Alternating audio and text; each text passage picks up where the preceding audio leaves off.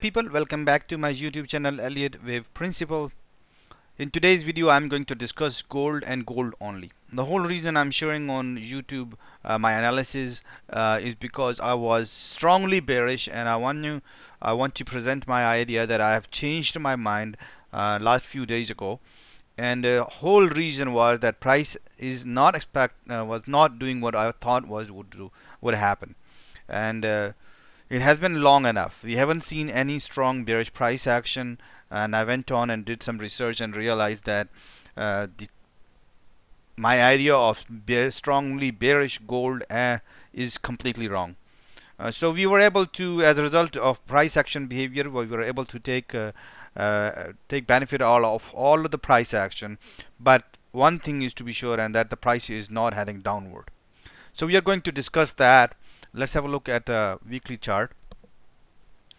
The whole reason I'm sharing on YouTube is because most of the people, if someone actually took my advice as a strong bearish, I want them to, if they took my advice, I want them to look at this analysis as well.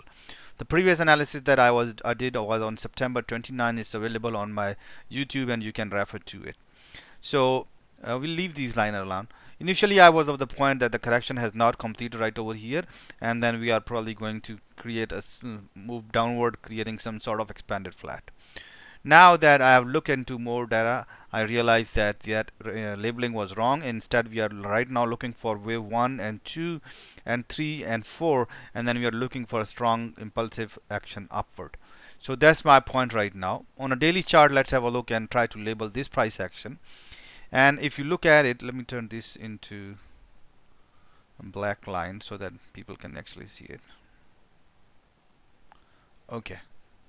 So the whole reason, if you look at the analysis, I'm considering this whole as a wave W, this in center part being a triangle. So we can clearly see that actually it looks like a triangle, and I was considering it as a different wave initially, and then right over here.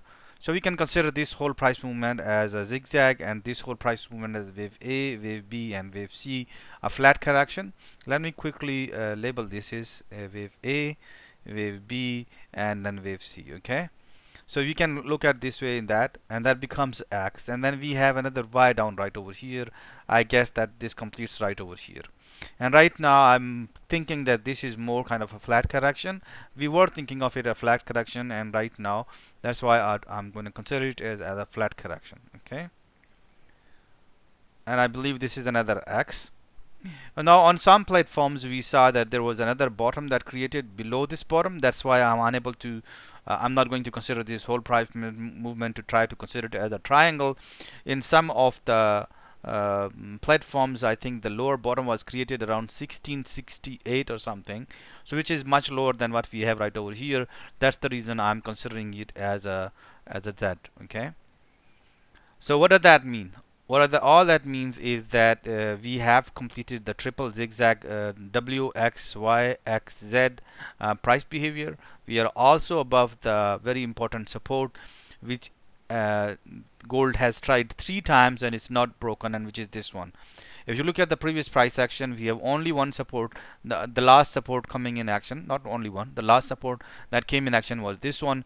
Gold made 3 tries, or you can say 2 tries, one right over here, or if you can consider it as 1 and 2, and then this is third. And I'm right now thinking that this price action is rather corrective. I'm considering this as W, X, and Y. So let's have a look on a 4 hourly type, right? So I'm whole considering it as A, B, and C, and this is as X, and then A, B, and C. So I'm right now considering that we are going to see further price action going upward. This is the call. Is and how are we going to be sure? First of all, let's delete that. In my previous analysis, I have used this trend line as well.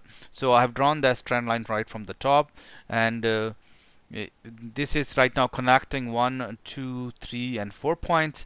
So this trend line, or you can actually draw a channel. I indicated that before as well, that we can turn this into a channel instead of just a simple line. So once prices are able to actually clear this area, and that will be clearly indication that the bearish trend has actually been negated, and we have a confirmation of bullish trend. So it's better to wait for the price action.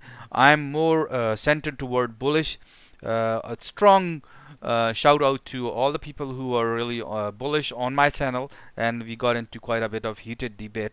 So a very good I would say forecast or analysis, but the thing is, whatever they were looking at is they were thinking that the price would go up straight. Instead, that did not happen. Then they were expecting the prices to go up. That did not happen. And here people were expecting price to go up. But one thing I would give them, and they were saying that the long term, the fundamentals are looking very bullish for gold, and that's what's the case. The bullish, the lot of fundamentals that are occurring right now are really strongly bullish for gold, and right now we have the case for price movement as well. And what broke my heart was this price action. I have seen wave 3s, and if you look at it, we were considering this as wave 1 right over here, and if you look at this price action, it does not look like wave 3. So that just waved a red flag on me, and I said no, my analysis is wrong, and that was the one major reason that I had to change my analysis. And I'm not considering it as wave as a triangle once again, because on some of the platforms a lower low was created somewhere around 1668 or 68 or 58, whatever it was much lower as compared to this one. So I'm not looking at it as a triangle. What right now I'm looking at is the prices are going to continue upward. So let's see in coming weeks what's happened. A confirmation, two more. If you want to look at a closer confirmation instead of this one, a good confirmation would come around 1835. That will be when prices can cross the 1835. That will be indication. You guys can see we have kind of strong head and shoulder pattern. Here we have left shoulder, and the right shoulder is much lower as compared to this one, but we have a very defined neckline, and then we have a head as well. So a reverse head and shoulder pattern is what that you're looking at. It is not exactly ideal, but that's what we are looking at right now. Let me zoom. Let me see if I can clearly. No, this will be actually. This will be a better way to do it. Yeah. Okay.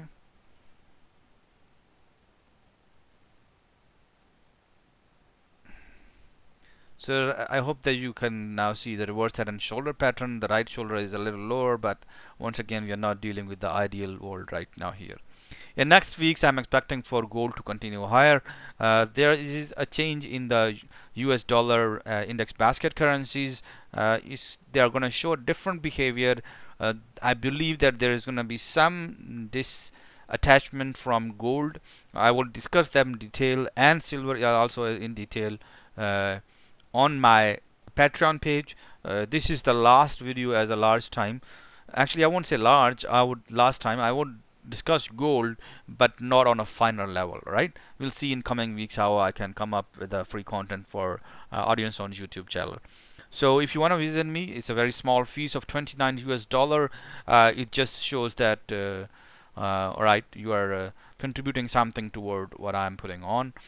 We were able to, if you look at my whole analysis on YouTube, we were able to take benefit of this whole bearish price action. But now things are, we have to really stretch them out. This is not wave 3 of 3. Wish you good luck with your gold bulls.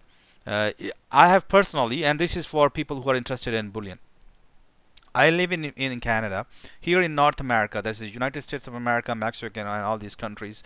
And I'm pretty sure in Europe and probably Britain too, a lot of people are actually getting their hands on silver. As a result, the demand or what you guys can say is the price level for physical silver has almost double in some of the currencies.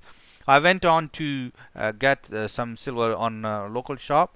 The guy was asking I think $60 Canadian. That comes out to be around $47 US.